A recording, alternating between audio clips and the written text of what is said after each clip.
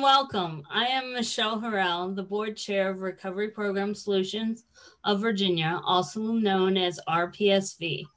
And I would like to thank all the attendees, presenters for being a part of this special evening to support the homeless adults we serve. RPSV would also like to thank Busboys and Poets for partnering with us for this special event, and our wonderful event MC, Drew Wilder, reporter for NBC4 in Washington, D.C.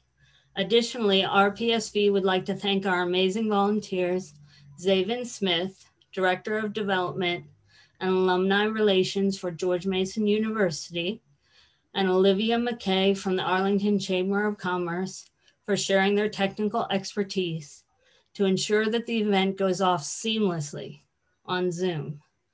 And of course, we cannot move forward without a heartfelt thank you to our incredible event coordinator, Monica Taylor. Without her dedication, this magical night would not have been possible. Finally, we want to acknowledge the Recovery Program Solutions of Virginia founders, Jerome Hughes, Executive Director, and Lisa Goodwin, Administrative Director, for it is their hard work and talent that helped RPSV materialize.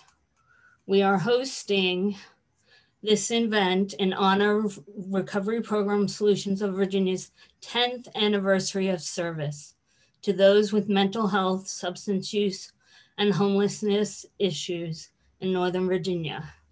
At Recovery Program Solutions of Virginia, our mission is to create a safe space, actually, for those struggling with mental illness, substance use, or homelessness.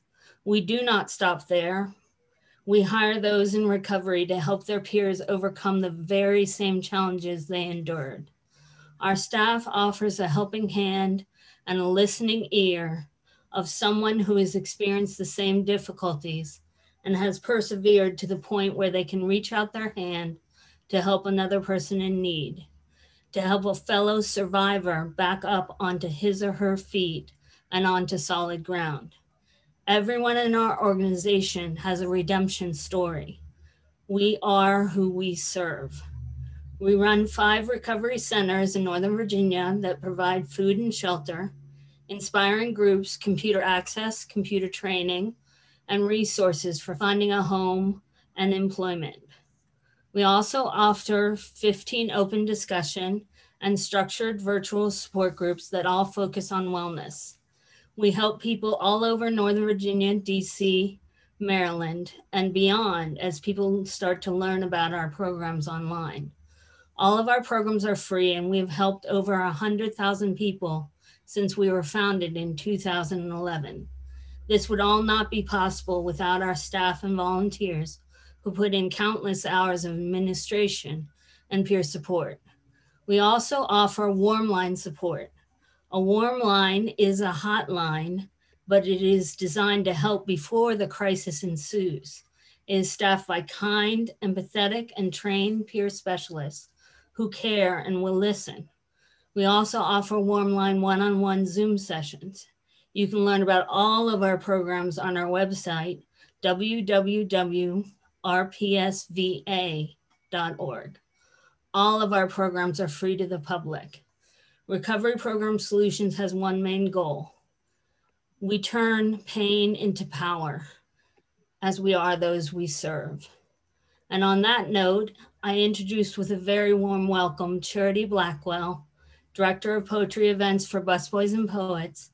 Thank you again for being our partner in this exciting event where we will share our wonderful words to help the homeless of Northern Virginia and to let COVID know that we will have the last word.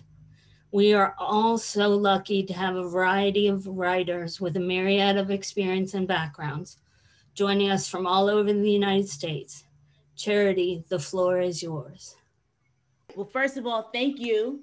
Thank you, RPSV, for partnering with Busboys for this extremely meaningful event. Like what was said prior, my name is Charity Blackwell, and I am the Director of Poetry Events at Busboys and Poets. And I'm really looking forward to hearing all of the poets. As I'm not only just the director of poetry events at Busboys and Poets, but I'm also a professional spoken word artist. So I speak from experience, and I really am looking forward to hearing all of your voices today. As we all saw the inauguration, most of us, I assume, probably watched it or watched some of it. Poetry stole the show. Amanda Gorman got up there and brought healing during a time where things are a little bit uneasy, where people are feeling a little bit unsure. And there were amazing performances that night. You had Lady Gaga, you had a whole run of amazing folks that got up on the stage, but poetry was what really hit home for folks, what people really needed to hear and needed to feel. And we at Busboys, that is what we're all about. We create intentional safe spaces for art, specifically poetry, and for culture to collide, because we understand the power of poetry and its impact on the artists and the people who experience it.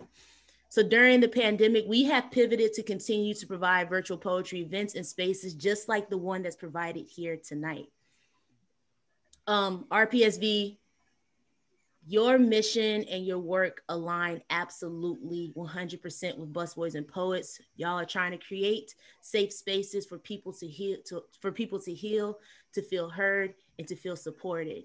And I hope that folks that are here tonight are listening with open mind and open heart to all the artists tonight. And to the artists, best of luck with your performances. And I'm looking forward to listening and holding space for you. Thank you. Thank you very much. Thank you again to Charity and Busboys and Poets for this exciting new partnership. Now I would like to present Drew Wilder, our MC, who is a reporter for NBC4, who covers Northern Virginia. Drew grew up south of Chicago and has lived in Virginia for the past 5 years, currently in Falls Church with his fiancée Beth and their Great Dane named Lincoln. As a journalist, Drew has interviewed former President Barack Obama, covered major sporting events from NFC championship games to NCAA March Madness, and has reported on national stories from New York City to Richmond. Much like all of our lives, the news has been completely shaped by the pandemic for the past year. Drew says he's grateful for the opportunity to share those important community stories and is honored to be a part of the event tonight. We are grateful for his participation. Drew will now MC the event, so welcome and enjoy. Michelle, thank you so much. And thank you to Busboys and Poets. Thank you to Recovery Program Solutions of Virginia for having me tonight. And more importantly, for the work that both of your organizations and both of your groups do for our community. It matters a lot. It matters to real people. And I think that's kind of where I would like to start this event tonight. You know, we heard a little bit about what RPSV does. I wanted to share, though, a couple of stories of real humans that were served by RPSV to kind of put a little bit of emotion, a little bit of feeling to what we're here doing tonight. So this is a story, a short story that was written by one of the people that was served recently. They write that at the wellness center I attend, people patiently take the time to help you. I come from a background where I experienced many struggles within myself, battling homelessness, substance abuse, and a lifestyle that was not helpful. But by coming to this wellness center, I learned to listen. They also have touched my heart with compassion. And one day I came to the center and attended one of the meetings and truly opened myself up. I ended up crying because of how much peace and love I felt from the other participants and staff. I will continue to attend these meetings and strive for a better life for myself with the support of the staff. I recommend everyone come and see the wellness centers for yourself. Another person who recently used one of the centers had recently lost their IT computer specialist job.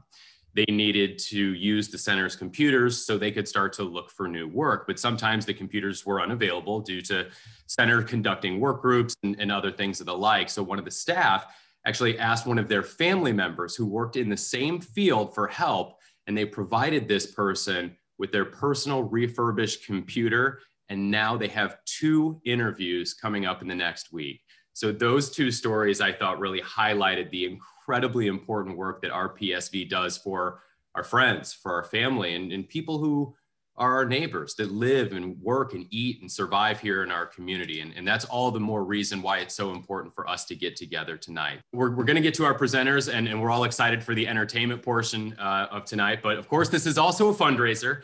So we would love to generate a little bit of revenue here and make sure that RPSV can continue doing the important work that they do. So you'll see in the chat, there are some links there. I'll also shout them out real quick. You can go to RPSV's website and you can donate there. And then it was just put in the chat. There's also a Venmo, RPSV_cares. And your donations will support homeless survival kits, which is an ongoing effort right now. So any amount of money that you're able to give tonight, or even if you can just blast it out on social media and we can generate some conversation and keep that going, that will be really helpful and continue this mission on for another 10 years. So with that, we want to get to our presenters tonight. We've got a variety of poets, authors, presenters, artists that are sharing with us tonight. And these presenters, they range in experience, novice, very experienced. We're honored that they're sharing their gift with us tonight. It's going to be a lot of fun.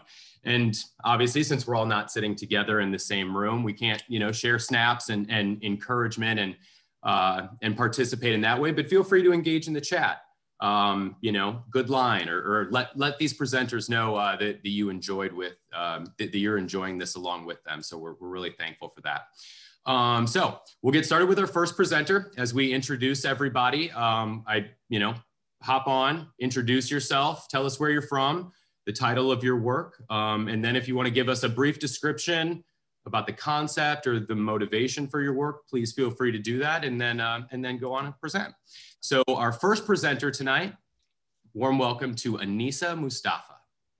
Hi, thank you so much for introducing me. Thank you so much for this opportunity. My name is Anissa Mustafa. I am from Springfield, Virginia. I work with RPSV as the Warm Line Coordinator.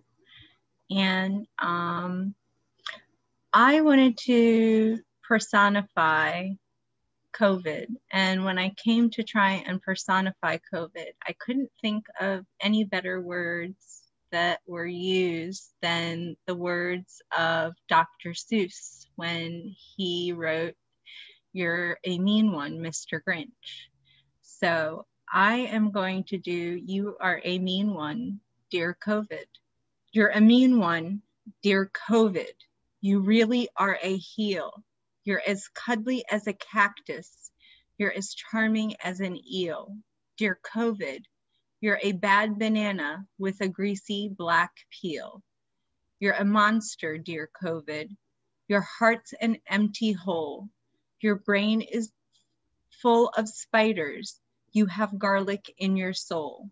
Dear COVID, I wouldn't touch you with a 39.5-foot pole. You're a foul one, dear COVID. You have termites in your smile. You have all the tender sweetness of a seasick crocodile. Dear COVID, given a choice between the two of you, I take the seasick crocodile. You're a vile one, dear COVID. You're a nasty, wasty skunk. Your heart is full of unwashed socks. Your soul is full of gunk. Dear COVID, the three words that best describe you are as follows, and I quote, stink, stank, stunk. You're a rotter, dear COVID. You're the king of sinful thoughts. Your heart's a dead tomato splotched with moldy purple spots. Dear COVID, your soul is an appalling dump heap, overflowing with the most disgraceful assortment of rubbish imaginable, mangled up in tangled up knots. You nauseate me, dear COVID, with a nauseous super nos. You're a crooked, dirty jockey. You drive a crooked hoss. Dear COVID, you're a 3-decker sauerkraut and toadstool sandwich with arsenic sauce. Awesome. Anissa, thank you so much. I love the personification in that. It was a clever way to take that. Thank you so much for sharing with us tonight. We're going to move on now to the poetry slam portion of tonight's event. So we've got 3 artists who are going to share with us, and they're going to go through, and they're also going to come back in the next hour, and they're going to present for a second round. We are going to have a poll so you can share which you like the most, and we're going to tally those up. And the winner of tonight will, of course, win the bragging rights of the Dear COVID event. So first, we want to give a warm welcome to our first the slam presenter. This is Dominique Bethel. Okay, this is called Still Positive. I waited 14 days for the bearer of bad news to spill blues on my spirit. Spread sorrow to my heart, guess I have to start over. Body quotes mental hieroglyphics, and I can sense the signs again. The crowding of squatters in my thorax, the squad posting up like straight facts, like we got you for letting your guard down, for thinking things were gonna be fine, like get back to normal. Girl, who you trying? We gonna mess your year up. Not scared yet? We gonna bring the fear up. Have your eyes sweating like free showers? We are not done with you yet. Like, bet. And I can't run. Can't discreetly secrete these Mucinex colleagues into a cup or a can or a sink without everybody knowing, without people showing up with cross fingers and medicated Bibles like, get back, I'll pray for you. Flip switches like AK singing cup song like Be Gone, I love you, but not that much. They have mental touch down to a science, like take your phone out and I'll hug you virtually. This is lonely. This is the closest I've tried to suicidal thoughts in a while. The farthest I've been from my inner child, these months feel like currency. Isolation for a good nap, or I'll trade you company for educational progress because straight A's, right? I didn't mean to catch it. Didn't mean to endanger Common. I know she's always making sense, and now why seems like to be so incomprehensible. Like, did I think I was invincible, like invisible, call me Mr. Cellophane, but the germs can still see me. The virus is still attaching to every crevice as I breathe. The croak is coming, and now that I'm no longer running, I hope I can keep up.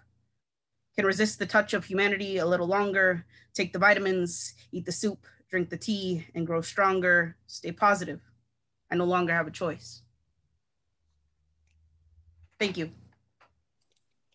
Wow, thank you so much for sharing that. Absolutely beautiful and powerful. We want to keep this rolling, keep this energy up. Please give a welcome to Matthew Maroki. Matthew.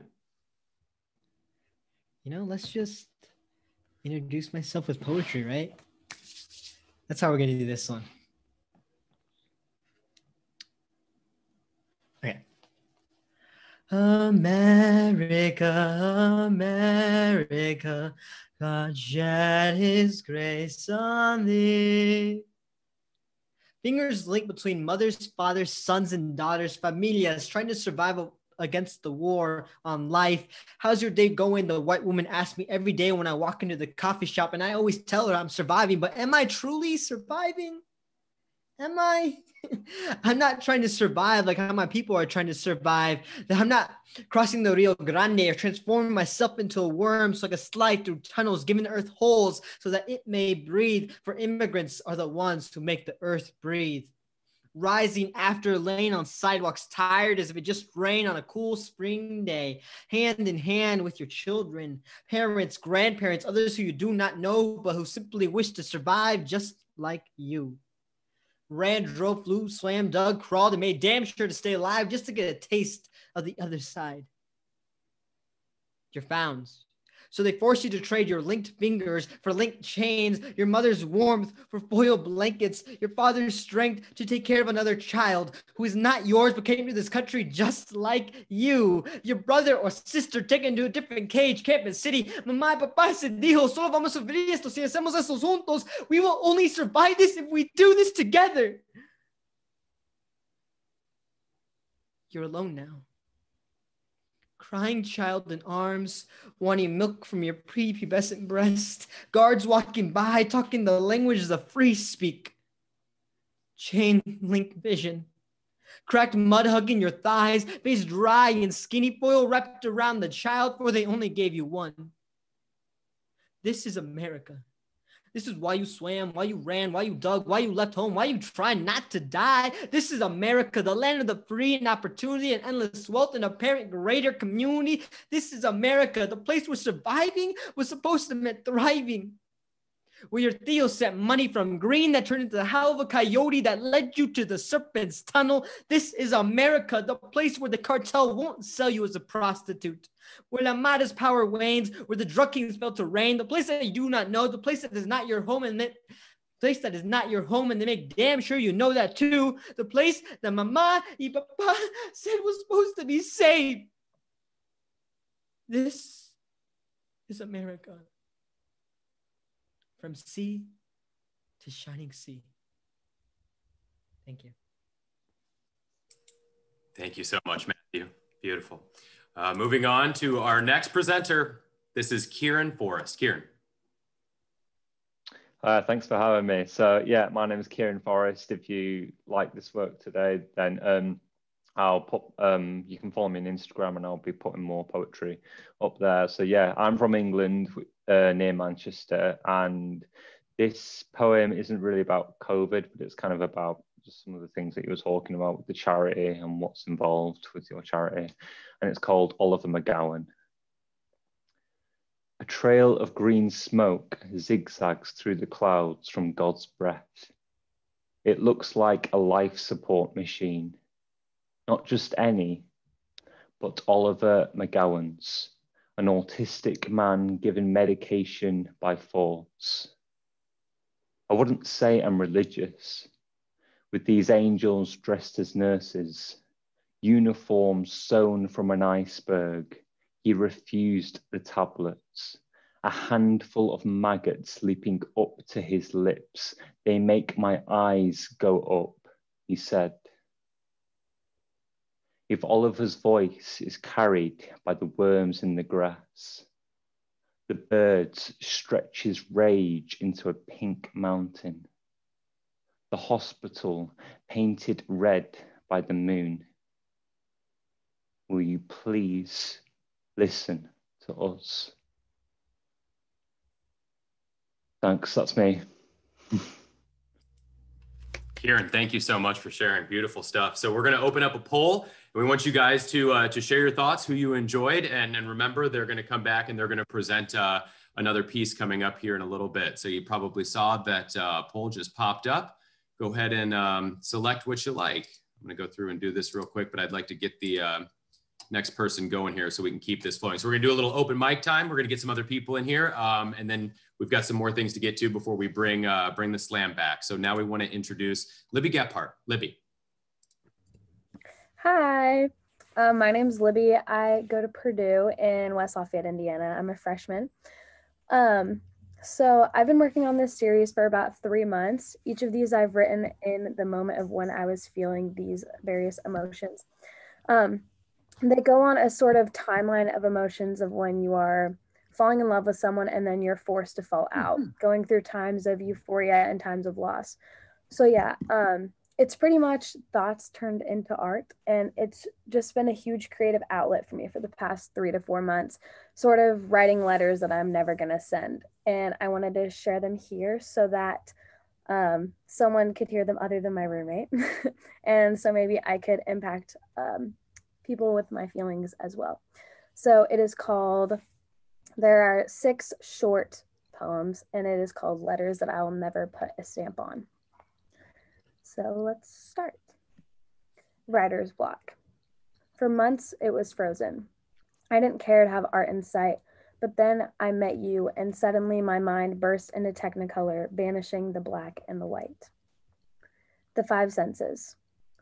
No amount of days will ever allow me to come close to obtaining enough of the whisper of fingertips like silk against your skin, the numbness of my ears because of the trance you put them in, the aroma that even the most enchanted garden in the world cannot reproduce, and the awe in my eyes when they lay themselves on you. One more thing, I've yet to meet, a mystery that with the others can never compete. Far from home. Finally, at night is when I get my relief to just shut my eyes and get some sleep. But there you are in my dreams, closer there than here you will ever be. Now my senses are overwhelmed with loss. To just touch you and taste you once more, no amount of money would be too high of a cost. And in the morning, it hurts just the same when I wake up to check my phone and don't see the home that is in your name. What once was mine. I don't want to see some cold-hearted blonde bitch laying in my bed. She doesn't care about you the way that I do, and I promise she won't fill the void that I left. I don't want her laying where I once was, there in your arms where I should be. I know it's selfish, but I'd rather you be alone than with her. I'd rather my bed be empty. 20-somethings. I can't picture a year from now. You'll be heading out to leave, and I'll be where you are. Will you remember me when we're on different coastlines, 2,000 miles apart? Will you think of the words that you spoke to me on that cold December night there in the dark? Because only then are we the closest we'll ever be. From now on, the thing I want to be the closest to will always be too far. Stranger, I will never forget how you made me feel, the roar in my chest when I was no longer enough from you. The feeling of betrayal when I gave you every part of me and you tore each of them in two. I'd rather be forgotten than pushed away for being too good for you. You were my whole heart, and now you've turned into something I only once knew. Thank you. Thank you so much, Libby. Glad that you had the courage to share that with us. That was absolutely beautiful. Bring those letters out. Thank you. We appreciate that. We've got one more open mic presenter to get to right now before we share a little video. So please welcome Lydia Reed. Lydia. Hello. Okay. The Year the Music Died by Lydia and Arnie Reed. The bitter winds of January stung Joe's face. His few belongings gathered close under the bridge for safekeeping. His guitar sits unplayed. No music in Music City. No minimum wage gigs to pay the rent. Only his faithful dog to keep him company. These days keep turning. 400,000 souls gone in a flash. Millions of jobs vanished overnight. COVID sparks homelessness, feeding addictions, threatening life itself. That without music feels only the gray winds of winter that sting Joe's face under the bridge. Someone asks if he can play them a song. Melody rises again from the old wooden box, and they sing along. Amazing grace, how sweet the sound that saved a wretch like me. My name is Lydia Reed. I live in Nashville with my husband, Arnie Reed, and he assisted me in writing this. I too am in recovery. I have been in recovery. April the 1st is my recovery date. And as of April the 1st, 2021, I will have been in recovery for 30 years. So I'm telling you, it can be done. I just wanted to share that. Thank you for sharing that. Hello, Arnie. Hey. Thank you for being a part of this event, and thank you for sharing those thoughts.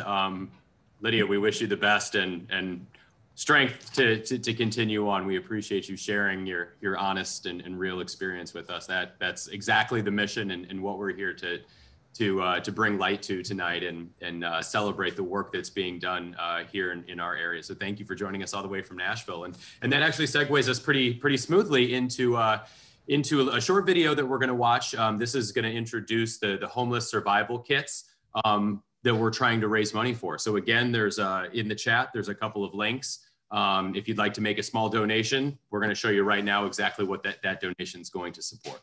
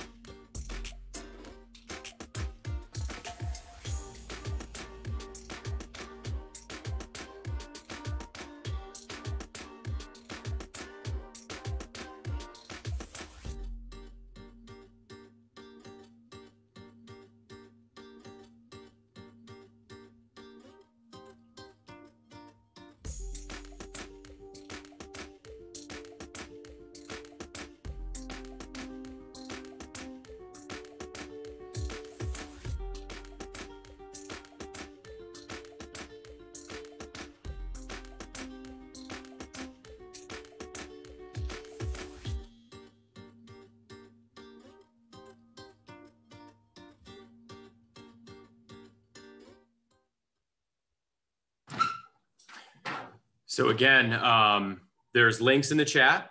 If you can provide any donation tonight, that's the important tools and the important work that's going to support. Of course, you know, we know where COVID's left so many families and so many people right now. Those of us here in Northern Virginia know that, well, I guess actually a lot of us around the country are getting ready for a really nasty snowstorm over the next few days, which really highlights the important work that these homeless kids provide and also that RPSV does day in and day out. And now we're lucky to have RPSV board member with us. This is Leslie Wirtz. She's going to pick up the open mic section of our event tonight. So Leslie. Hello, everyone. It's really a pleasure to be here this evening. Not only do I sit on the board with Recovery Program Solutions, but I also volunteer so that I can be certified as a peer recovery specialist. I have over 22 years successful recovery from drugs and alcohol. And I am originally from Philadelphia, and I currently reside in Herndon, Virginia.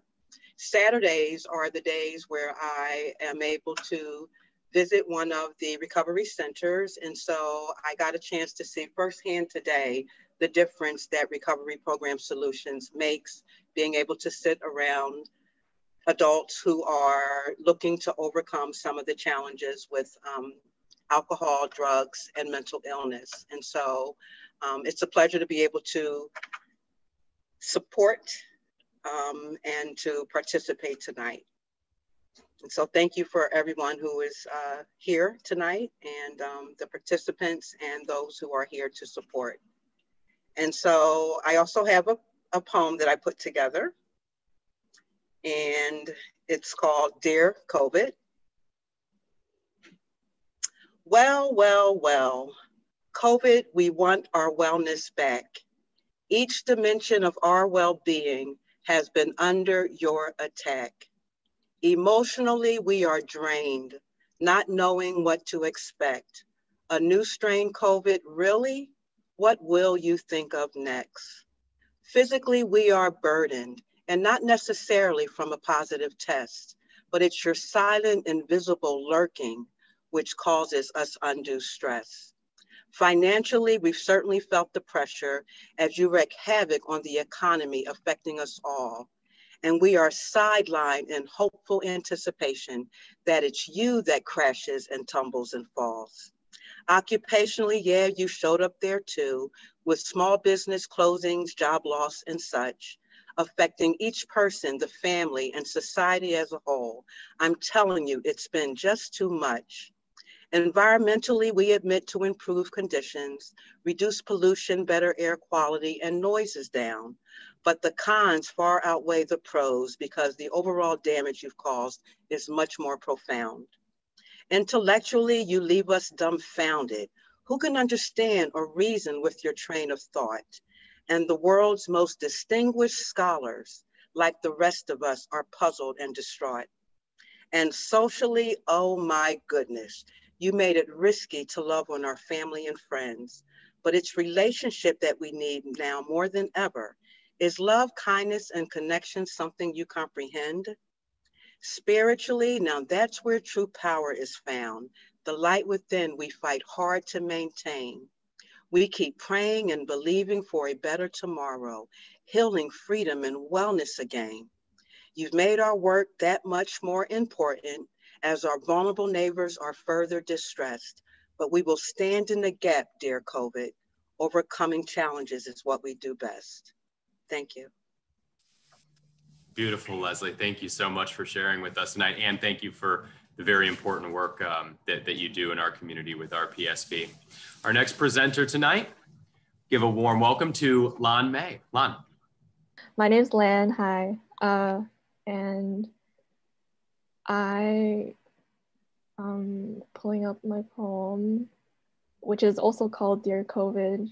And I'm from Chicago, Illinois, originally born in Las Vegas, Nevada.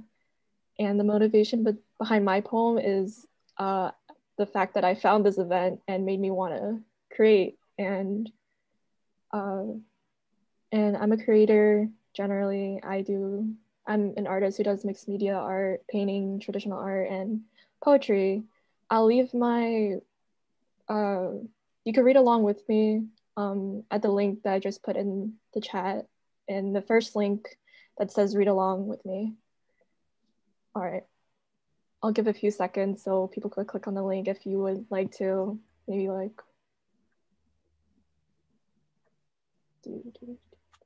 okay. Dear COVID, your presence makes me feel so alone. I'm too deep inside of my head and I don't want to be home. I want to interact with people outside of these household members. Dear COVID, I remember what it was like to be with someone outside last December. It was cold, but at least we could find warmth near all the people we love, sitting near each other, being close during holidays. The important thing is making memories and people being present with each other. The people we love are the best present. Dear COVID, I want to breathe outside without the fear of me being sent to wherever it is after death. Dear COVID, I don't want my family's tomorrow with our names in a grave. I want to socialize so badly, but I know I should behave. I'm a people-dependent person who can't just live off a pen and dance alone in a room all day. Dear everyone else, we are social animals, and without the social part, it makes some of us not want to exist. It's sad, but it's the truth, but we must presently persist because suicide figures are going up. What I'm asking you is please try your best to stay alive with us. Don't try to fly to the heavens yet. Keep walking upon Mother Earth because your existence is worth more than any diamond I could buy. All I am asking for you is to try your best to survive. I'm not telling us just to you. This is for me, myself, and I too. We need to keep doing the things that makes us happy, find outlets like I did, maybe through art or poetry. Live your life and be present with us because you matter to somebody. Thank you. Thank you so much. Appreciate that. I want to introduce our next presenter tonight. This is Walina Booker. Walina. I am Walina Booker. I'm from Philadelphia, Pennsylvania. I am a mother, a wife, an educator, and since COVID, I am a blogger. I've been writing poetry since I was 11. The first poem I'm going to share with you is called Driver's Seat. This poem really is to remind us that we have the power to be in the driver's seat of our lives. And even though it feels like COVID is in the driver's seat at times, we really do have that internal power. The poem was written in the fall as schools were open and some students returned back to the classroom hybrid, and many teachers like myself were asked to remain virtual. And so my class is 100% virtual. I had to go into the building to teach to an empty room, and doing that for months. And I could hear students in the building. I could hear their laughter and their giggles and their footsteps. And then I had to go into my empty room, shut the door, and teach. So with that, I give you Driver's Seat.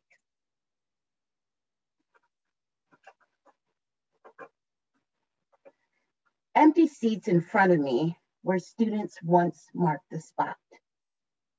Loving hearts rush in where fools dare not. Empty classrooms starve souls like empty pots. Shocked from the shot that students are home in knots, the room deathly quiet. My will is all I've got. It's like teaching to air, but I can never stop. My heart submerged in emptiness. Pressure rises to the top, alone in a solitary room like a horror movie plot. Little voices wish for school to open, sadly, to no avail. COVID is in the driver's seat, so I begin to wail, like seeing the colors of the rainbow, but only in grayscale. It feels like hugging the wind as you inhale like holding the bluest water in my arms like a pail.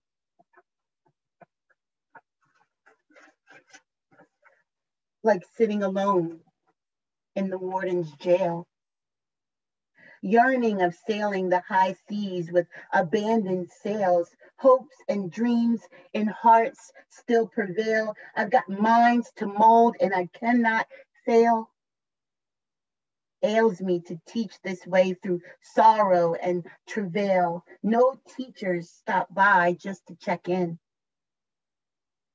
Tiny boxes with a side of chat. That is how my day begins. I follow the schedule, check off the safety list, blink to hold back tears forming in my eyes amidst teaching to screens with confused cares. I exhale a sigh and pray upward to heaven's skies, wishing these screens would somehow come alive and my classroom once again filled with bright, inquisitive eyes. Thank you. And my next poem that I'm going to share with you is from a different lens. It's not my teaching lens. It's from my heart and my personal struggle in supporting my family member as he struggled with addiction. This poem is called Been Searching. And for those of us affected by the disease of addiction, we know that it is a family disease and that everyone in that family is affected. And so I became consumed with my loved ones' behaviors and choices. And when I thought they might be using, I would search for that evidence. I could not search. I was compelled to search. And so poetry is what I turn to get through those tough days. Learning to detach with love is something that I work on every day, reminding myself that my loved one deserves the dignity and respect to make the choices that they are able to make for themselves. And with that, I give you Been Searching. Rummaged through your storage bin, ransacked your drawer some more, looked in the bottom drawer times 4, closest to your side of the bed like I did before. Each day I checked the one place you said you hoped I would never look, instead, the oven broiler. Instead, I check it before I go to bed. Hunted all of the usual places I found your stash before, checked in the hidden corner, under the kitchen sink, behind the cabinet door. I looked in the obstructed corner, on the top of the fridge, under your side of the bed, feeling along the bed's ridge. I looked in the hidden places, swirling in my head. I guess it's true. Lightning never strikes in the same place. Twice, I dread. Look deep down between the couch pillows low, slide my hand around each pillow. I looked alongside the cushions, slow, frantic, I'll find it, yet scared I won't ever know. Searched yesterday and the day before, searching again, and yet I searched some more. Searched the other night, and even though I swore not to look again, desperately scavenged through your bin more thoroughly this time. I scrutinized the receipt line, inspected the store name, the date, the time, combed through your junk drawer, went through the bottom drawer instead, searching hopelessly the drawer closest to your side of the bed. Turn the place upside down, no stone left unfound. Searching like a mad woman chased by hellhounds. Serenity helped me fight the yearn, checking the one place you prayed I would never discern, the oven broiler. got to get out of my head. I check it before I go to bed. I realize it's like finding a needle in a haystack. Watery eyes rest on your back. I scrutinize the position of the pack. I lift it up, down, I shake it to hear the sound. I feel if it's heavy enough to carry a bottle around. I listen closely to the swish, swoosh sound of vodka. I think I found, I unzip the bag to find the evidence that proves I'm right, not crazy, not paranoid, not wrong. Been looking all night, confused as to why I haven't found it yet. I have more than a hunch it's around here, I bet. Convinced I smelled a trace on your lips last night. You've been melancholy these days, not cheery, not bright. Disconnected thoughts blocks out the light. Conversations on rewind, repeat each night. Lapse in memory. Am I losing my mind? The toilet seat was left up again in the middle of the night. All the more reason to keep searching with all my might. Thank you. Lena, thank you so much. I feel like I was in that room. That was so beautiful and descriptive. Thank you. And thank you so much for your work as a teacher and for all the teachers. This has been anything but the job that you were asked to do, but y'all are still doing incredibly important work. And I know it probably feels thankless with the whole virtual situation that you guys are in right now and that whole battle, but it doesn't go unrecognized and unappreciated. So thank you for that. And thank you for being with us tonight. And both Walina and some of our others kind of spoke to our next piece here. We want to show you a short video that speaks to some of the work that's being done in our community as it relates to mental health and substance abuse. So we're going to show this quick video and then we're going to pick the poetry back up.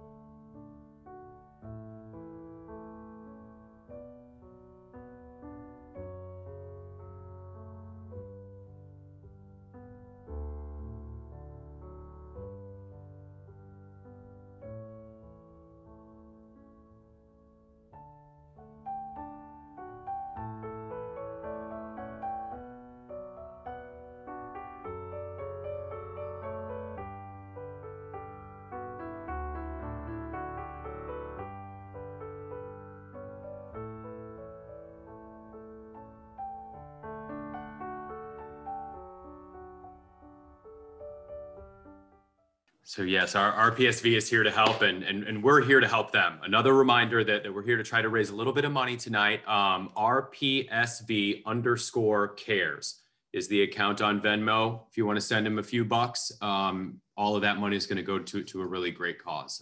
So please consider giving tonight and share that on social media and we'll generate as much money to help people here in our areas as we possibly can. We're going to pick up with our open mic and we want to introduce Sarah Taylor. Sarah. Hi, thank you, Drew. And thank you so much to Monica and the team at RPSV for coordinating this, obviously, as we just saw, a very important event. And thank you to my fellow poets and readers for joining us tonight to support. I am going to read 3 different poems, very short. I specialize in writing Korean Shijo, which is a 3-line poetic structure.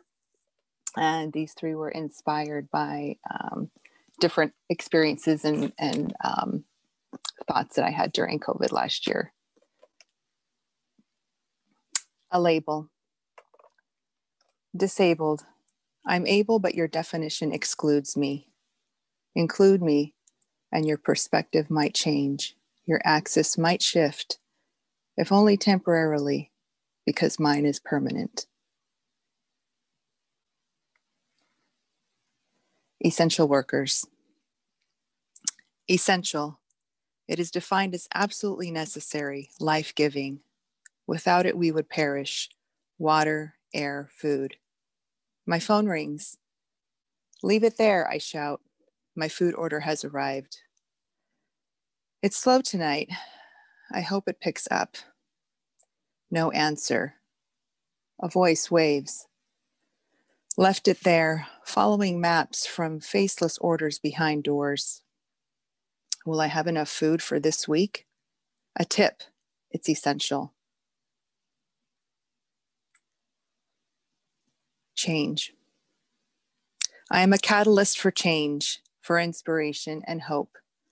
Each action engenders a thought that becomes a force of will, a cycle that builds a movement. I am the change, starting now. Thank you, everyone, for listening.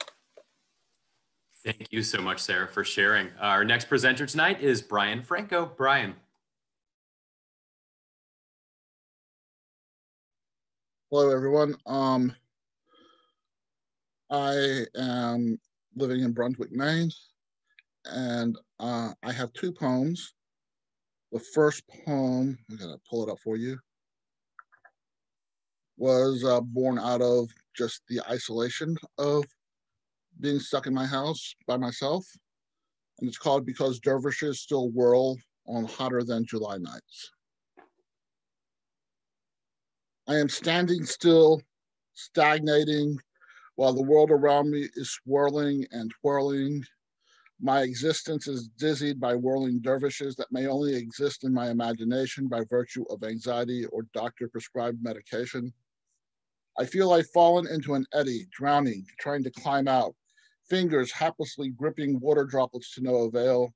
But I am not in any body of water except maybe a sweat-soaked pillow on an extremely hot, humid, unair-conditioned July night. I stand by my assessment that Stevie Wonder's Hotter Than July is undisputedly one of the top 5 soul music albums of all time. I am no longer 54 but 14, obsessed with Stevie's music. Having tried tequila for the first time and having had 1 or 2 shots too many, my brother Paul walks me up 2 flights of stairs to my bedroom, pushes his drunken brother onto my bed and walks away cackling like a Shakespearean witch. I'm on my back horizontally on a vertically oriented bed, my brain tries to instruct me how to reorient my head to my pillow. The ceiling starts spinning relentlessly like a possessed Wheel of Fortune minus a smiling Vanna White. But this is just a memory of a middle-aged man living in self-imposed isolation in a pandemic who feels like tiny tornadoes follow him around, selectively sucking any common sense or creativity left in his being out from his brain through his ear sockets without lifting his substandard mass into the airborne eddies. Maybe I should follow the advice of the mystic poets who advise to celebrate life by dancing instead of watching others dance. Become a whirling dervish in my own right, because the dervishes teach us if we teach ourselves to whirl and twirl, we are not culturally appropriating, but we have learned by watching them how to not let life make us feel falsely dizzy. Thank you. My next poem I wrote recently, and it's about anger, but it's called Why I Keep a Midwife on Speed Dial. Anger does not always happen as screaming, yelling, stomping of feet, fists clenching, teeth gritting, furrowed brows, tattered nerves. Anger is not always born of aggression. It can be born of hurt and confusion from a womb unaware of the existence of its pregnancy, conceived via an act of deception, or betrayal from a night of passion that foreshadowed a proposal of forever, but materialized into a morning after with an empty other side of the bed that transformed into an insidious, compartmentalized ghost. Anger is not always loud. Anger can exist in silence and stagnation. Anger may not have hard edges that cut and bruise all who come in contact with it. It can be soft. It can be amorphous, made of quicksand, encompassing its host in suspended animation, causing phantom paralysis, till whoever owns it realizes the phantom is a phantom, a figment of an emotion or a feeling or a reaction to a life event or events that happened in the past that is exactly what it is, the past, which can't exist in the present or future due to the fact that the past can only exist in the past. Then the anger starts to shed its skin to reveal a hollow inside that is a breath long held, now exhaled and let go. Gracias, everyone. And thank you for everything, Monica, for setting this up. Thank you for joining us, Brian. We really appreciate that. Now we want to introduce Mark Fishbein. He's going to kind of Fishbein, excuse me. He's going to kind of lead us out of this first hour, and then we're going to pick back up with some more presenters, including the second half of our poetry slam. So, Mark, excuse me. Well, tonight I'm. If you could scroll, please. Thank you. Tonight I'm going to read some poems that I started writing last year, calling the COVID Odes. It's like a diary in poetry, a chapbook of how it felt at the time, knowing what we knew and what we didn't know, the fears, the paranoia, the sadness, the death, and finally the hope and the vaccine that I received yesterday, actually, my first shot. And I've dated these poems accordingly. And to separate them, I'll kind of play a little bit of my guitar, just a couple of bars to set up the poem. And the first poem is April. Scroll, please.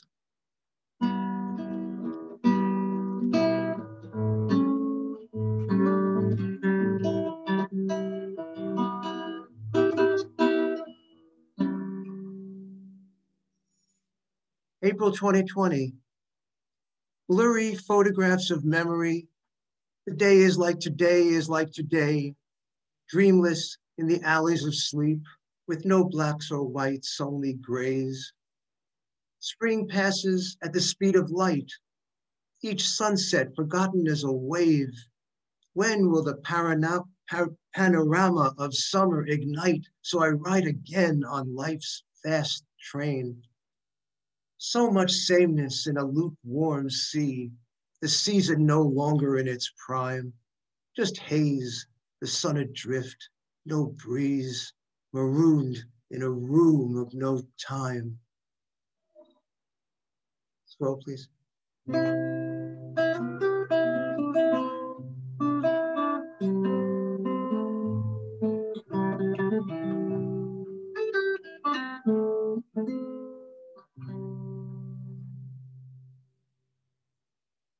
In April 2020, this is in May, when the paranoia was still very, very high. I called this poem Corona Agoraphobia. Stay safe, keep apart, don't go out. It's gonna get me, it's no doubt, waiting to get into my nose to sprout. Then what? They say it hurts so you cry, or you see your end in the nurse's eye, and you FaceTime your family goodbye.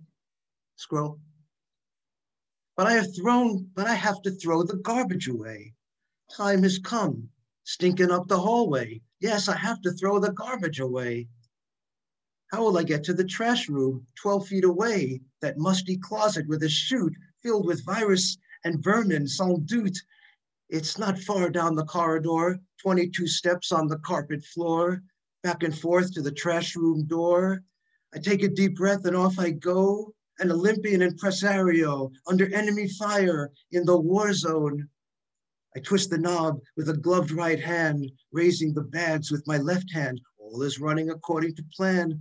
I open the chute and give a throw, swallowed to the depths below. turning red, rushing back on tiptoe to exhale a gale as I reach for the key. Back in the apartment, fait accompli. Off with the goggles and the mask I wear to ski. Into the shower, then a bathrobe of silk, only to ponder in this same ilk that I'll soon need a container of milk.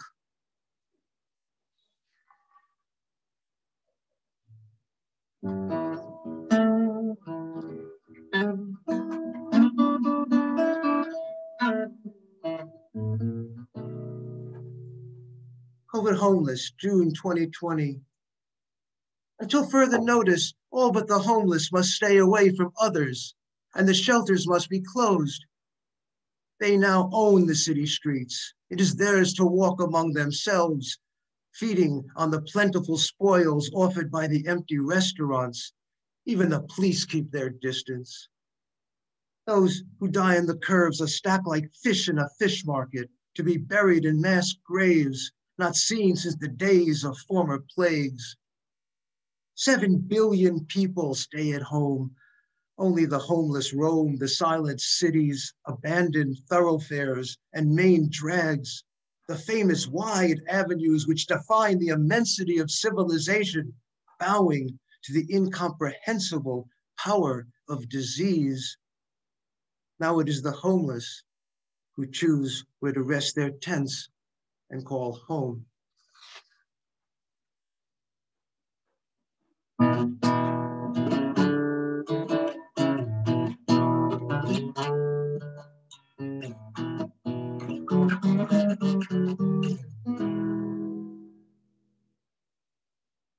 Friday, all day, July 10th, 2020.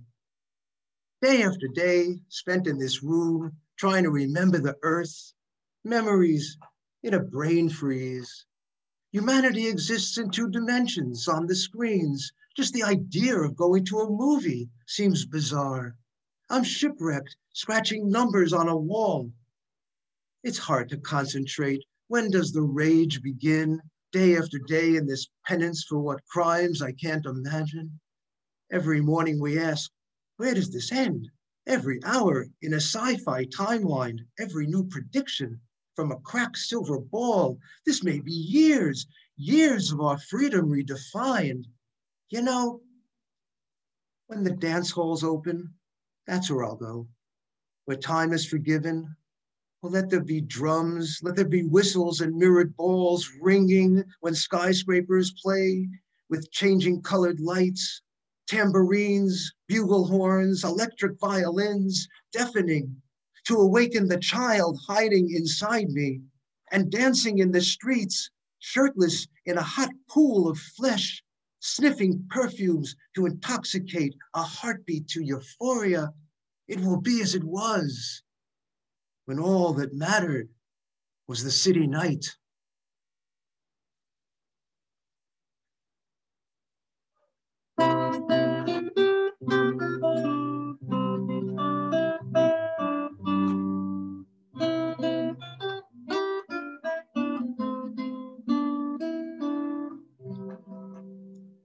Vaccines are announced December 2020. The future is due sooner than later.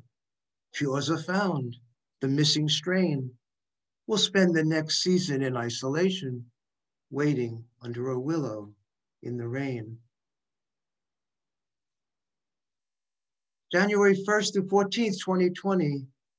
Days and days and hours on hold, with the bad, scratchy, soft jazz repeating the same refrain over and over, trying to register to schedule registration to get a schedule to when the schedule be made available so I can get to register for an appointment and at last receive a date and time.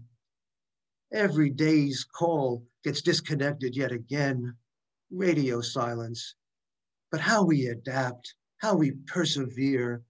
One day a person, a young, lovely young lady who finished each sentence as a question, gave me a date in 2 weeks.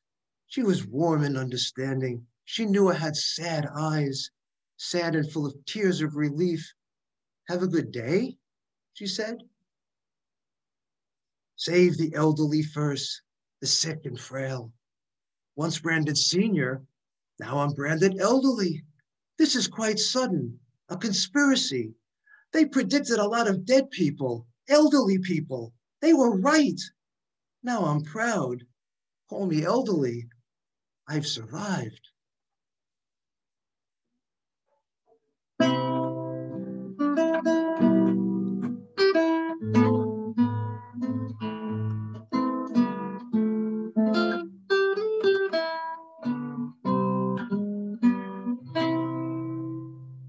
Shot in the arm, January 29th, 2021, yesterday.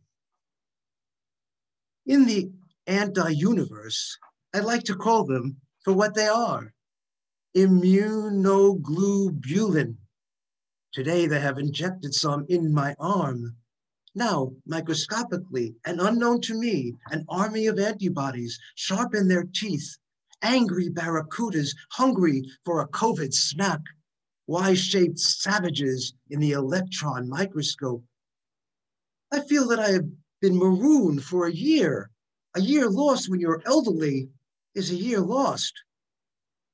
At last, a rescue ship is seen, but with torn sails. The daily numbers flow like a lottery, the graphs of the dying and the infected, corpses filling ice trucks in the parking lots with photographs of the family members, warning the world the COVID is real. Eyes of the nurses, tears on their masks, names posted on the hospital walls of loved ones who died alone. After a war, the wounded return home and stay up nights to remember some carnage. But we are still at war, despite I have a cure. The state of alert and death surrounds us all. And let us sanctify with silence my 98-year-old mother among 500,000 gone, so many unwelcome deaths. Let us remember them, not by hopes, not by prayers, but with a silence that the heart wears like a coat of wordless lament. Let us have a requiem in silence for the dead and the dead to come.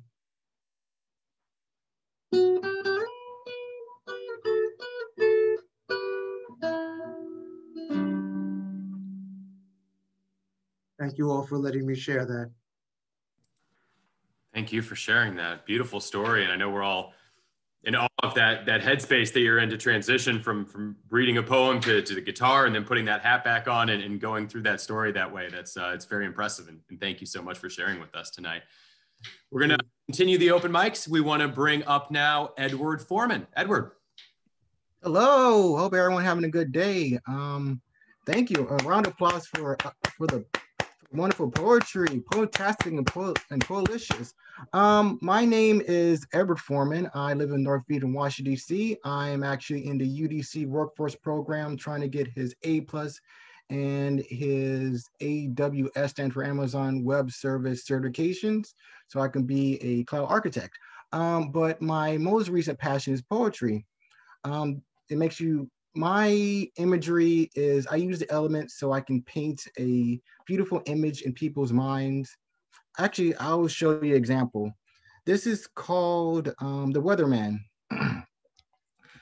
There was a man who cried alone for his glittering passing fancy. His roaming heart turned to stone while he ranged enormous and bluer seas. She was a woman adored by the stars for his heartfelt, alluring amazement. His heart beating like a sports car, too bad he wasn't worthy entertainment. The skies were vivid in the snowy breeze for a soft scorching passion. His hand suddenly freeze, couldn't give her instant satisfaction. The man get lost in his wonderland while being blinded by the flashing signs. Slowly he's the lord of the quicksand. His celestial fate and destiny was on the line. The man's face used to have been brighter than the sun, yet it was bleached pale than the full moon. He calls for gray showers as he runs, while his weeping heart turns into a swelling balloon. He creates hurricanes while he drinks, to forget about his sweet nightingale. His many griefs and wars starts to sink, while his hangovers ring louder than any bell. The storm roars about her hugs and kisses, yet the thunder strikes with inner criticism. The luminous embrace he instantly misses as his inner ominous tornadoes destroys him. He creates the milky mist in her image, the homage to his woman in white. His sunny emotions quickly diminishes. Now he's the fog in her hungry, alluring sight. Okay, I have one more. This is called Seasonal Love. Your summer breeze danced around my pale tundra heart, your blazing essence molding it to radiant and luminous art. The fluorescent melodies sang by the flowers and bees sound so sweet. I'm all your dazzling outfit for your head to your feet. We dance around the bright, colorful orange sun inside the parade of butterflies. We watch the swaying grass and fluffy pollen waltzing up to hug the baby blue sky. Your radiant smile always keeps me instantly at ease. But honey, what's wrong with the trees? I hope it's not fall's orange disease. You by my side while walking through noisy, crisp, and delicate orange leaves, as we watch the stripped trees just weave, and weave. Look at the overgrown pumpkins. It's almost nightmares Halloween, as you and I and children dress as scary yet whimsical fiends. Your colorful scarf looks fluffier than a foxtail. Honey, do you feel that? Feels like bone-chilling, freezing hail. You look so tantalizing in the humid and passing weather. Now it's snowy winter. Hopefully it will get even better. The frigid blankets cover the green lands and the blue sky. The chirping birds, quacking ducks, and honking geese starts to fly. I can see your warming voice in the chilling air. You're my organic heat while I'm your brown bear. The tiny snowflakes falling down, making large and lumpy marshmallows. The flame slowly goes down to sleep in its earthly barrels. Look, sweetie, beaming buds and colorful flowers on naked branches. Mother Nature awakens from its hibernation while green slowly advances. I love you in the blazing summer, crisp fall, chilling winter, and revival spring. Just the seasons, our love, red swings, orange flings, white stings, and green sings. Thank you very much. Thank you very much, Edward, and best of luck with AWS. We're all cheering for you, man. Thank you. Bringing back now, Michelle Harrell. Michelle. Hello, I'm Michelle Harrell. I'm board chair of RPSV. I'm also a special projects coordinator. So what no one else wants to do becomes a special project and I coordinate it. I wrote this poem about COVID during a time when I felt there was little hope and I wanted to offer some. Thank you. Dear COVID, you are a thief. This year you have stolen many moments of joy, freedom, a million reassuring and comforting hugs. Like a tornado, you destroy this house and that, but leave some practically untouched, with simply only shutters lost and tossed carelessly away in the wind, leaving that same neighbor to brag that the same storm that broke you was nothing.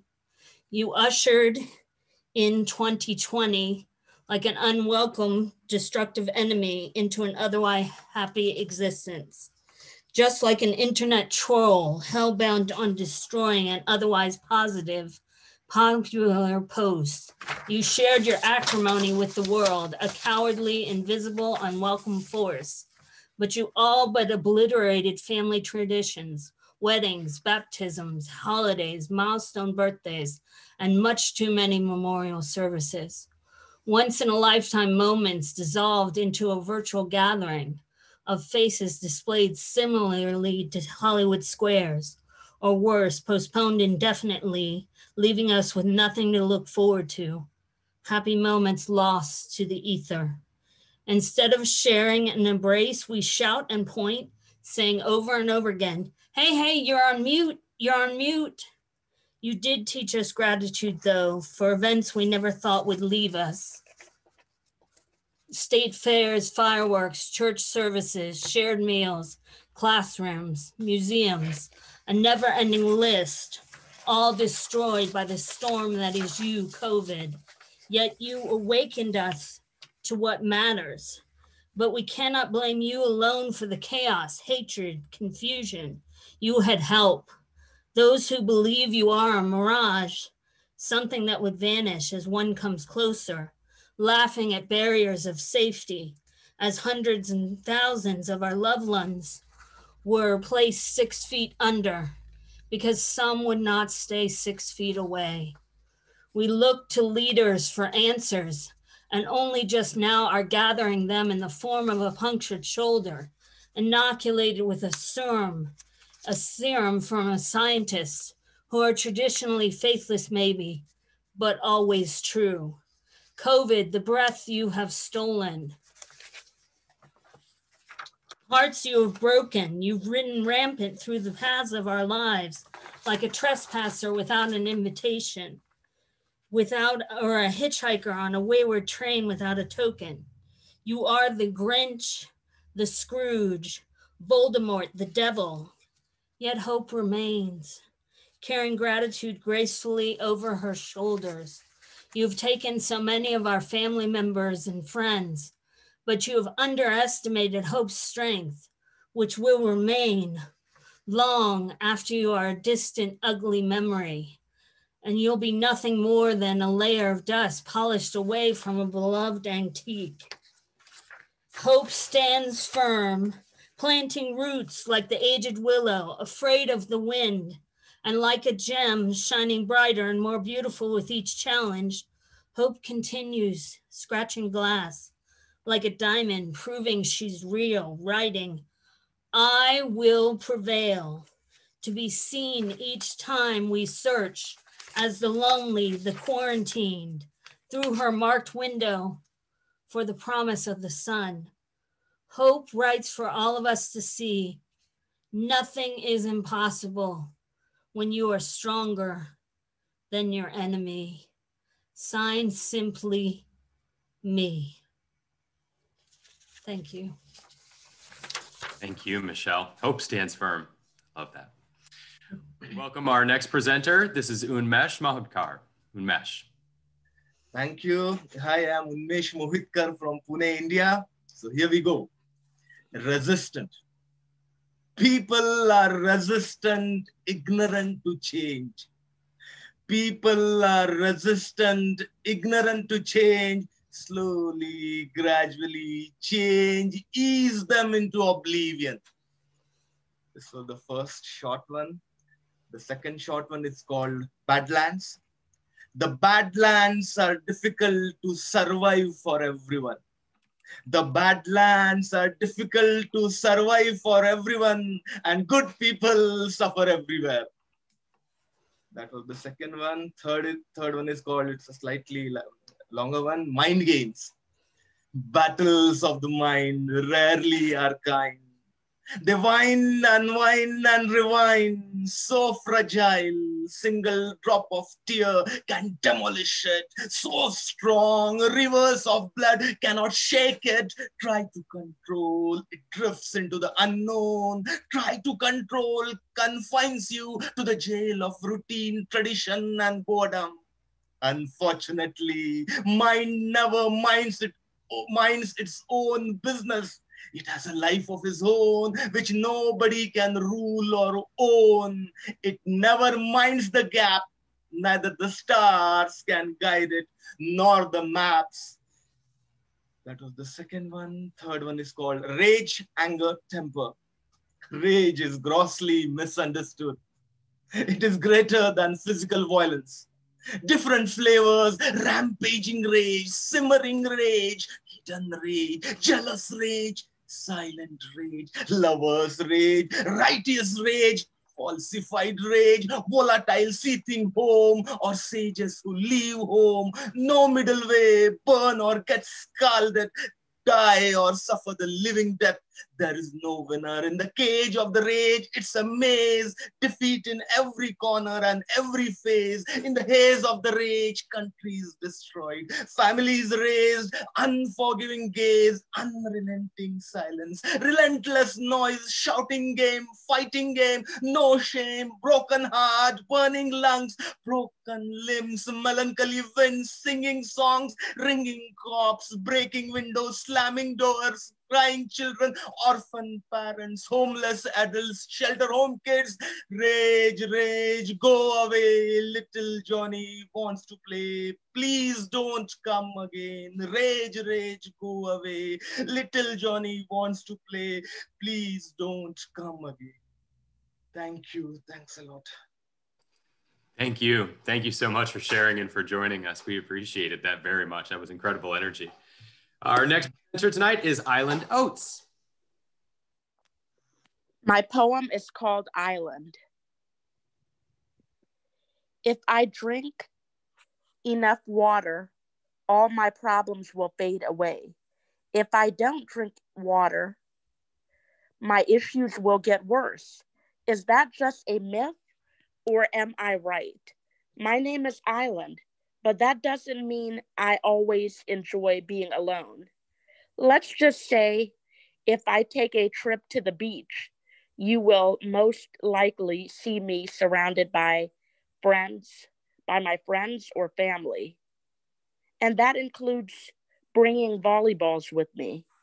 I'll bring my blanket and lay in the sand, pretending that I am in the comfort of my home. I saw a drunk man that just left a parade chasing everyone by the coconut trees.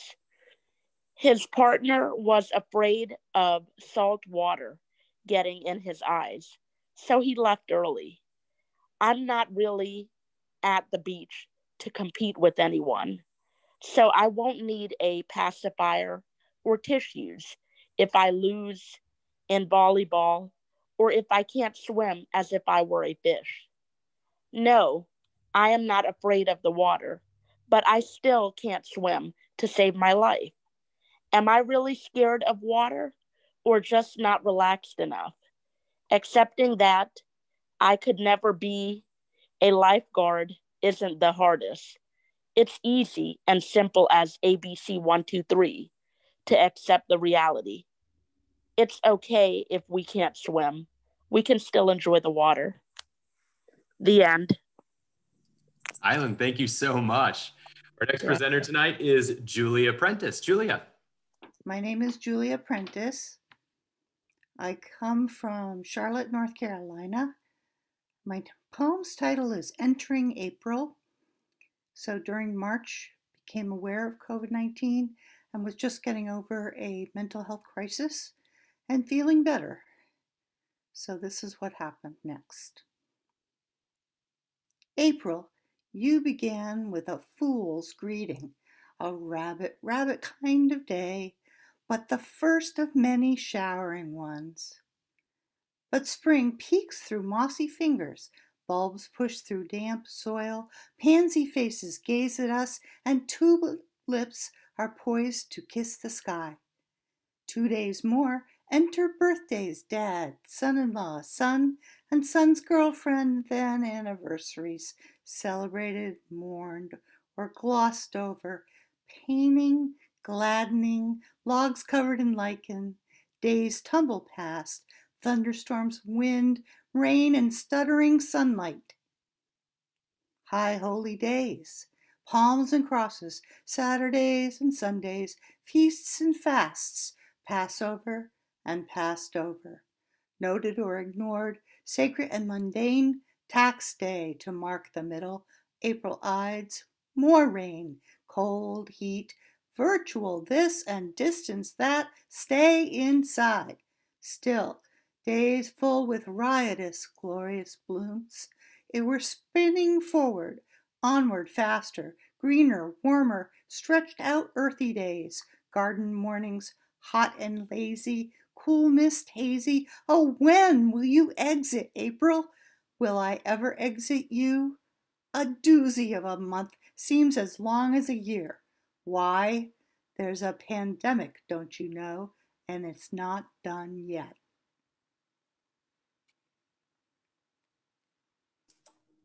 Julia, thank you so much. I think we can all relate to that birthday bit, right? It's like that moment that's normally so special. And, you know, we've reinvented all the ways that we celebrate our lives and our friends' lives this year. Thank you so much for sharing. Our next presenter tonight is going to be Rebecca Bird. Rebecca. Hello there. So I'm from Fairfax and I work with RPSV.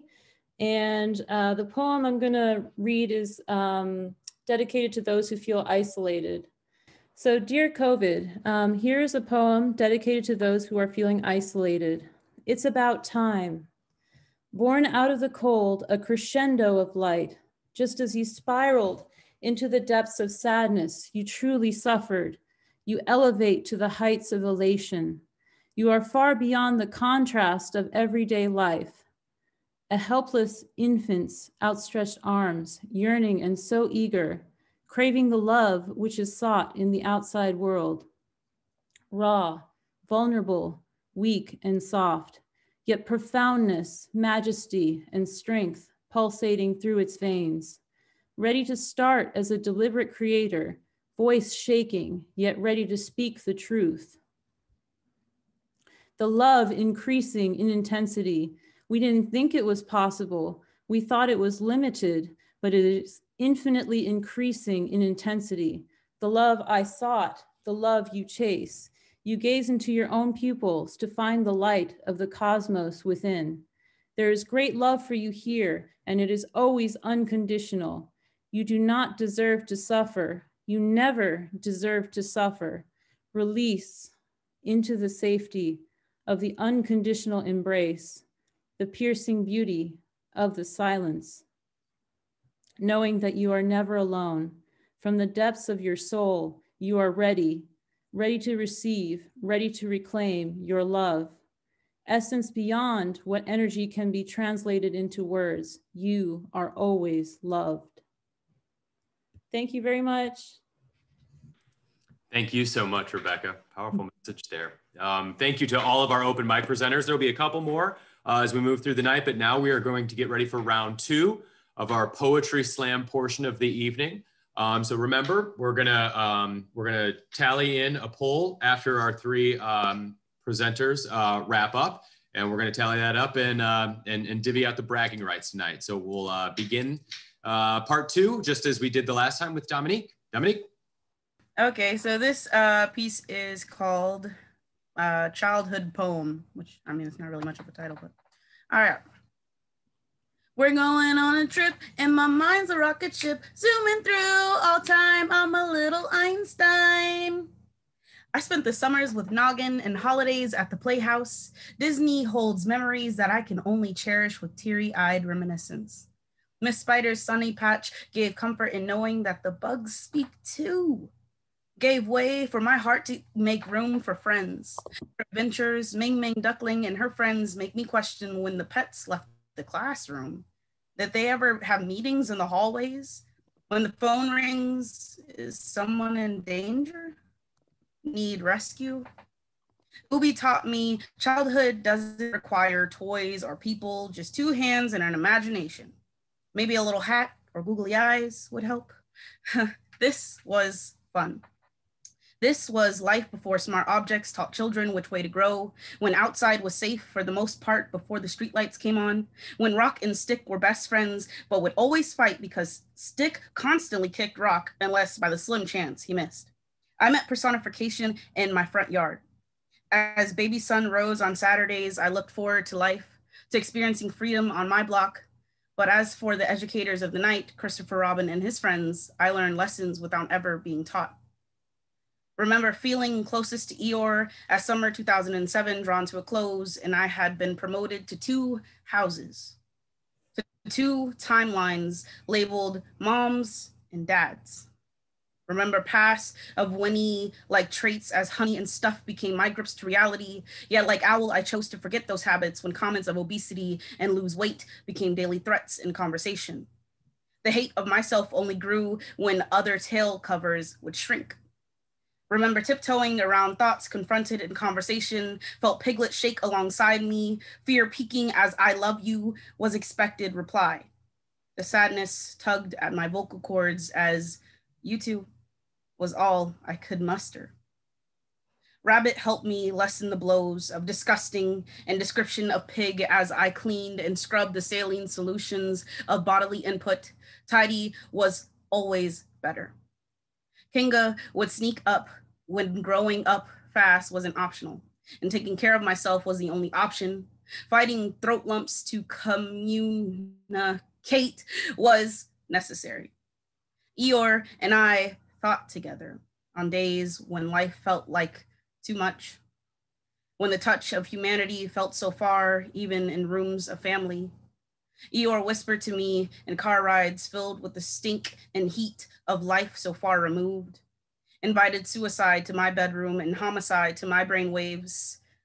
But then comes Tigger, always reminding me that there is an opposite to every emotion. A potion to turn frowns upside down. He'd bounce and pounce and bring smiles to my cheeks like only a Tigger could. He'd monologue on. I am fast awake, ready to PLA. Why? Because time is of the essence. We steer our blessings and God is waiting for us to let go. Show out. Put all that freaking cake in your mouth. Tiggers may be bouncing off the walls, but honey sure is sweet, and bouncing is what Tiggers do best. He made me wish he wasn't the only of his kind, and made the journey to being happy so much more desirable. Thank you, childhood. Thank you. Thank you, Dominique. That cadence and rhythm brings that to life. That's amazing. Thank you. Our next presenter is Matthew. Matthew, welcome back. What the heck, Domo? That was amazing, first off. So another round of applause for her because she killed it. Oh my gosh. Pretty sure that, oh my goodness. Oof. Okay, I had to like redo it now because I had to find my little childhood, like one that has to do with my childhood, I guess, a little bit, or growing up, parents, stuff like that. Just for this, make it more lighthearted because I love the lightheartedness of it all. I'm gonna go into it. Okay. Thanks, Mom, for the ADHD and anxiety. Now, I don't want to blame you because it really isn't your fault. My abuela is just as much to blame, for she can also talk and talk and talk till one's heads pop off. But I've seen you, even though you try to hide it, your worry that goes beyond that mother's worry, and your stress and your self-doubt and your overthinking that comes with your anxiety.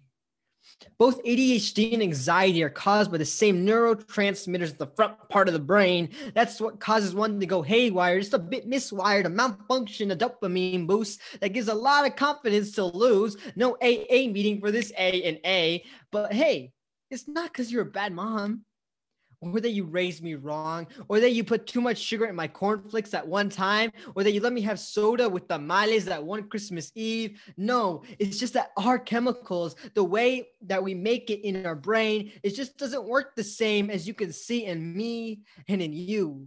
And abuela, we all have it. We all have it.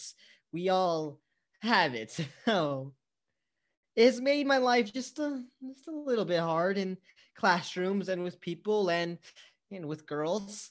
But it's kept me going too. Literally.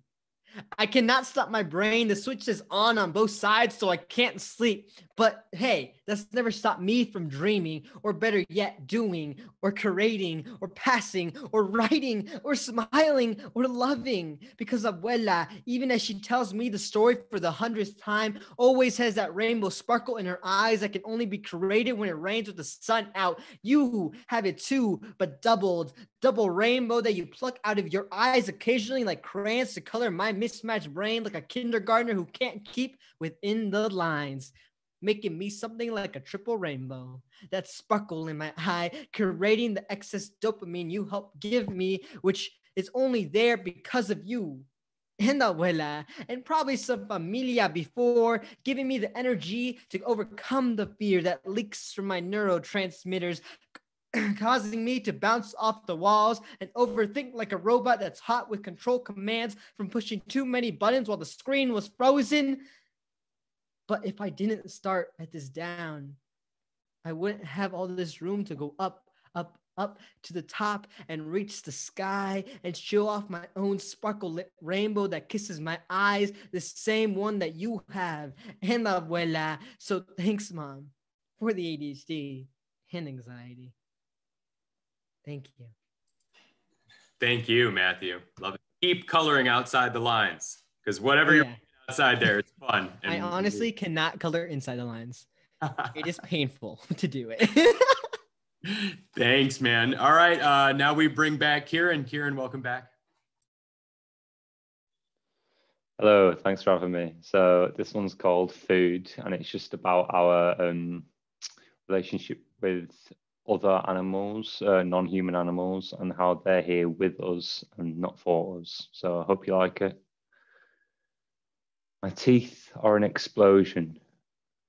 I ask them to be kind to my smoked salmon and scrambled eggs.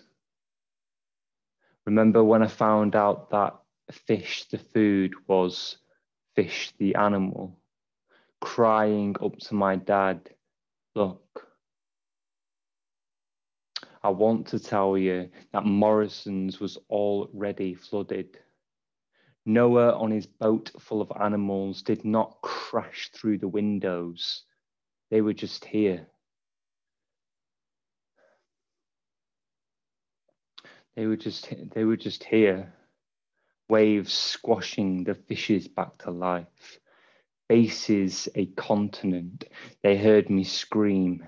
They leapt up yelling, gotcha! We're not food. I want to say my chainsaw fingernails didn't muddy the ocean with so much greed. They trusted me. That sweet little boy. Cheers. Thanks. Kieran, man, thank you so much. Appreciate that. All right, guys, this is our opportunity for our second poll of the evening. We're going to tally these up and divvy out the bragging rights for this evening. So go ahead and click through those. I'll let you guys work on that, but I want to keep the energy moving here. So we've got a couple more open mic presenters to get to this evening. So we'll get them going and then we'll come back and announce the results of the polls. And of course, guys, we appreciate you guys, doing this. Obviously, this is so much more of a unique and different experience when we're not in a room together. We're not flowing off of each other's energy, and we can't, give back to the presenters that the appreciation that we have for their art. So again, throw the shout outs in the chat. Remember that we are here to raise money for a really good cause tonight. The Venmo is listed in the chat. You can find that on there, and you saw the videos from earlier about just how significant of an impact anything you can give is going to mean for the people in our community. And this is work being done right here in the DMV, right here in Northern Virginia, people that we live next to, our friends and our family members. We all have connections to people who need help within our families, or we need help ourselves. And this is a great opportunity to make sure that we're supporting the people who support all of us. So please feel free to give, and there's information there. Look up the websites too, and just get more information about these causes if you want to follow along. And there's everybody sharing their blogs and their Instagram. So, keep that energy going. So our next open mic presenter will be Lisa Rhodes Riapchi. Lisa.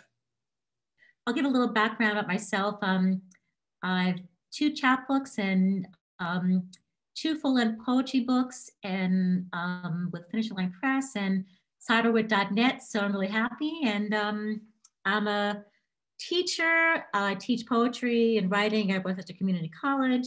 And I have a special needs daughter, so I have a lot on my plate, but I juggle a lot, but I'm a single mom too. So here's my first poem. It's called Reimagining Hope. I keep looking to see if there is something else here besides the strange, choppy waters, seemingly looking like the spawning of seeds. And it's beautiful. Imagining how life gets its form, then I get a little further down and I begin to think about reading the water and the inauguration. And parts of the water look sickly, as if they are diseased, like Black plague, or is it COVID-19? Then I imagine an army of blackbirds settling in at each embassy and the inauguration, and the fear it might induce to those coming with vengeance, and the thought of getting pecked to death. And I'm thinking, amidst all this debris, there's got to be something beautiful. If there's to be an epiphany, There's got to be something beautiful, a piece of crabgrass, a flower blossoming inside the ice. And I look and suddenly I see there are 3 ducks, a mostly white seagull, and 2 Canadian geese. I admire them with their pretty brown feathers and a little white sticking out, and I want to hear them singing. And now the seagull is in the middle with 5 others and waiting for something beautiful within the messed up brambles, and they are flaxen and dried out without a roof over them in the winter. And a wavy, desolate water looks meditating and very choppy, with multitudes of little arches, like ripples in sleep, circadian waves. The water is sleeping or purring. And even as I scramble to look and see the faded brown flower, yes, it looks like it was dried out for the winter. And yes, I do see the hawk, and I see a seagull with its wings spread out, pressed against the wind, gliding, taking cool air inside its lungs. And then I catch a piece of white fur riding away on the wind, and I see a little adorable cherub statue of a little cherub girl, and there is steam coming out from someplace like she is speaking, and it's magical. And she breathes and breathes and breathes. So my next poem is called, trying to pull it up.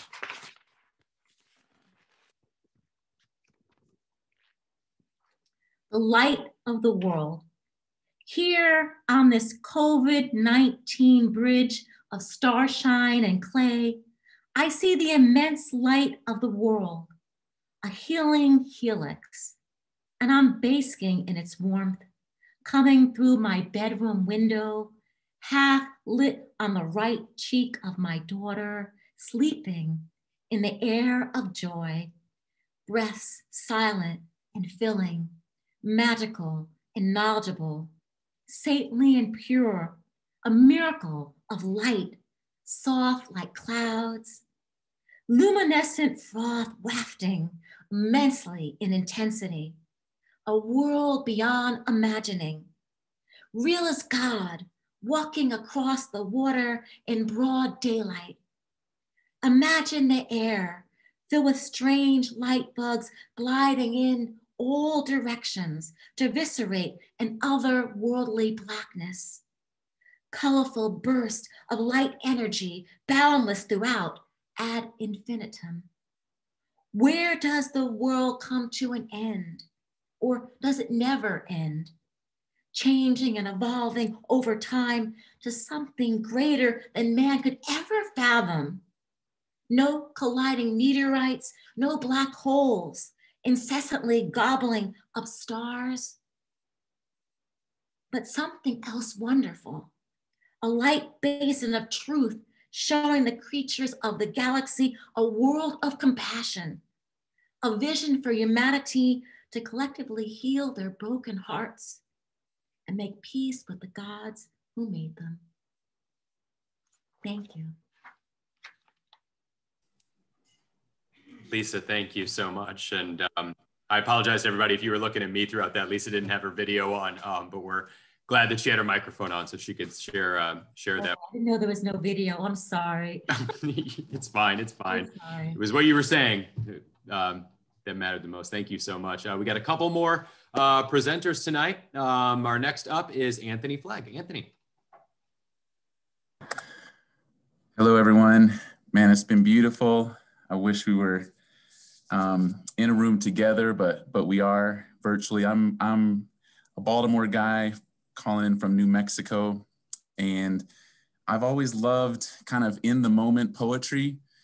And so you're gonna have to just stand with me on this, but I tried to capture as the event progressed everything that we were saying. So here goes. Vaccinating despair immunizing against virus and viral fear and isolation, inoculating resilience, injecting hope, inspiring immune response, and infectious optimism. We are each other's warm line. Pick up when we fall.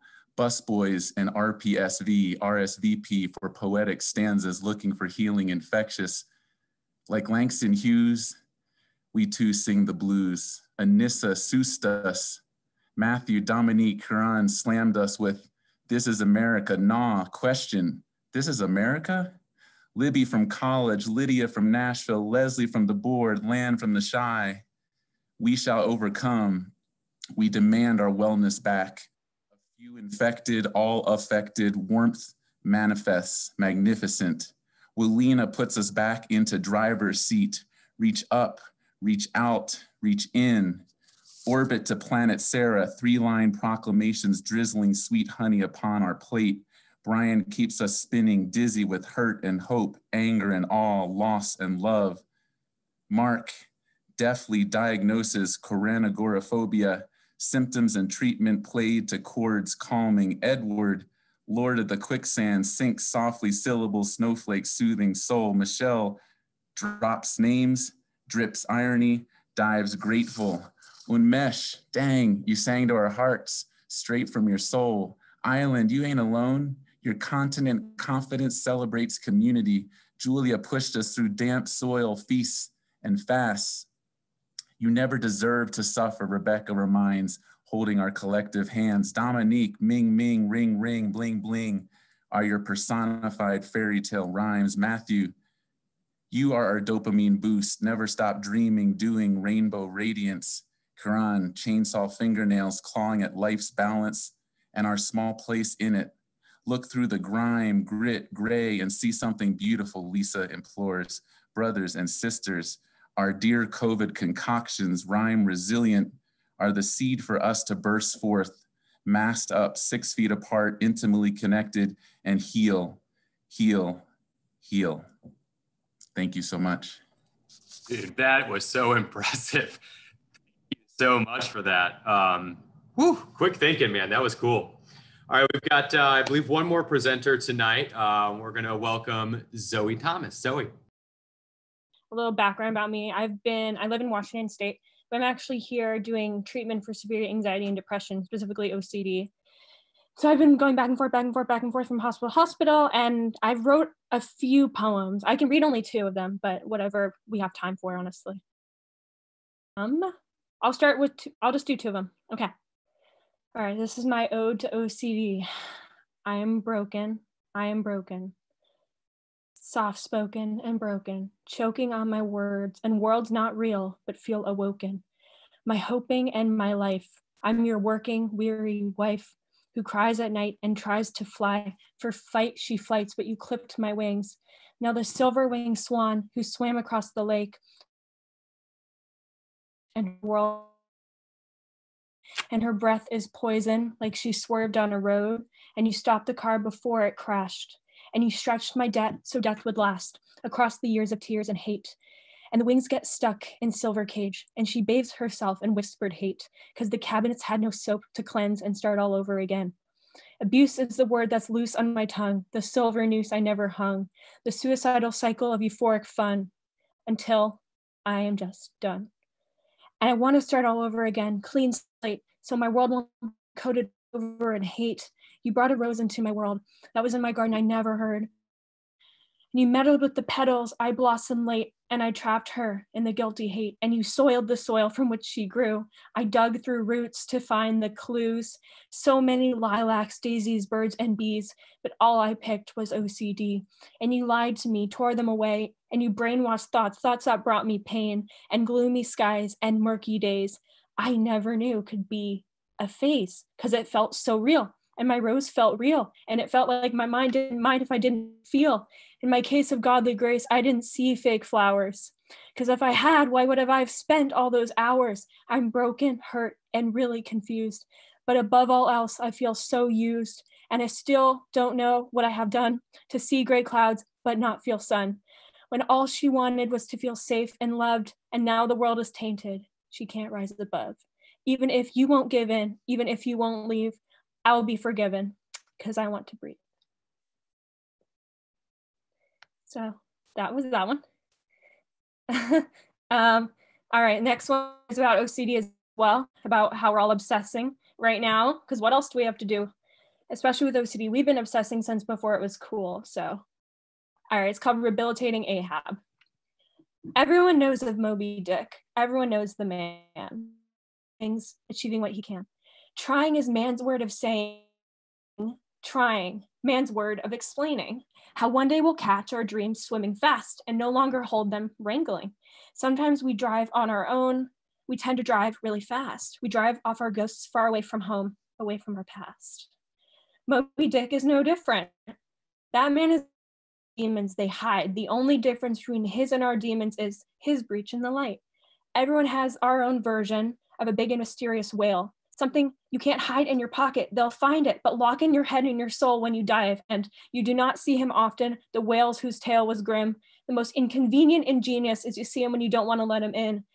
Ahab dealt with similar shit, but the difference is he had a ghost of the deep, though he would hide in his passion steadfast, and that mother whale wouldn't let him sleep. OCD is seen in the eyes and in cries of despair when the answers are up in the air, and we're so unaware of our anguish, so languished while trying to find this and questioning why this, then OCD says that we're lazy and worthless. This whale is so graceful, a gargantuan wonder. Reality will shrivel for all hungry hunters. I'll be wiser and kinder and find all my answers, for finally I found the cancer. But the tighter I grabbed on the rope of this beast, what I didn't see made me drop to my knees. And I went on a goose chase, but finding other birds. And I wanted to paw at the gravel and search in the dirt for my past that I thought I'd put to its peace would always be my whole. I'll always search for in the deep. I can grasp how much Captain Ahab hurt, for the worst pain you can face is living in an unwanted world. While you sleep, you are crying. While you cry, you are sleeping. My dear, I am here. Believe me, I've been there. Sweet thing, the only truth that you'll ever know, that you didn't know, that you'll never know, that the whale's a fish. You won't find any knowledge. So thank you so much for sharing that. That was powerful. We appreciate you being here. We're glad you're here. Yeah, glad you're here to share. Thank you so much. Thank you so much to all of these presenters. This has been inspiring. Honest and raw and uplifting all at the same time. Thank you. We do have the results from our poetry slam tonight. It was incredibly close. It was so close, in fact, that there's actually a tie at the top between Matthew and Dominique. So thank you to all three of you for being here, for sharing your words and your thoughts. It was powerful, and we appreciate you guys so much. Tiebreaker? Tiebreaker? What do you think this is? If we're not going to run out of time on the Zoom, no time for a tiebreaker. We are running out. And to make sure that we don't get cut off, of course, we want to say thank you to Busboys and Poets, and we want to have Charity come back on and share just a couple more thoughts. Charity. Yeah, no, y'all thanking us. Well, I'm just super, super, super honored to be a part of this, to hear all of the wonderful, wonderful poets, all of the presenters. This was just amazing, outstanding. All of y'all are super, super talented and make me want to kind of throw my pen away or maybe take some workshops with y'all or something like that. But nah, this has been great. And I hope that everyone that was listening to the poets were able to relate to some of the stuff that was being said, able to really hear them out and hopefully provided some healing. I know that I have been really struggling with COVID personally, and writing has been something that has really got me far. So it's good to see that other people are using that as a tool as well. So just thank you on behalf of Busboys, and yeah, short and sweet. Appreciate y'all. Appreciate you, Charity, and appreciate the work that you guys do in our community. It's incredible. We'll bring Michelle on to close our program tonight. Michelle. Well, we all at Recovery Program Solutions of Virginia thank Charity, Drew, Zaven, Olivia, all the incredible performers, and each of you for being part of this amazing and uplifting event. Please again thank and acknowledge Monica Taylor for all of her hard work, creating this wonderful positive event during such a challenging time in all of our lives. We encourage all of our guests to seek out our programs. If you or someone else needs assistance, if you know anyone struggling who needs a safe, warm place with caring people ready to help them get back onto their feet, please refer them to us. You can find our programs and contact information on our website, www.rpsva.org.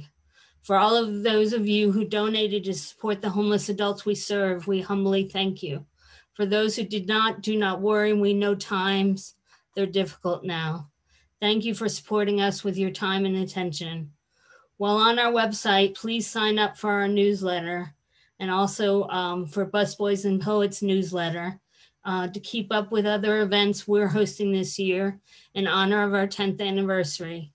There's a sign up pop-up box as soon as you go to our website, which is again, www.rpsva.org. And I wish you all a safe and phenomenal 2021. If you would please stay for a few more minutes. We want to play a song for you that we find exceptionally uplifting. One of the things we share with those we serve often is the quote, "You are not alone. We are all in this together. Together we will overcome COVID-19. Please be safe and enjoy this song and take good care of yourself." Thank you.